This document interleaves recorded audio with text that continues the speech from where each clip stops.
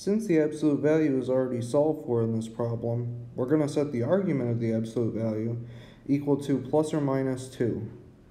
One thing to notice is that this will be an OR statement, so there's going to be two solutions to this problem.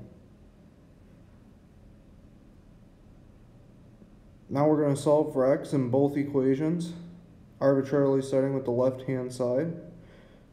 As you can see, doing some algebra, just get constants to one side, variables to the other.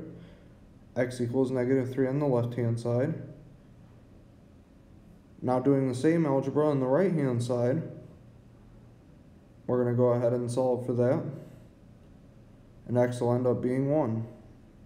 And those are both going to be solutions. So the final answer is x equal to -3 and 1.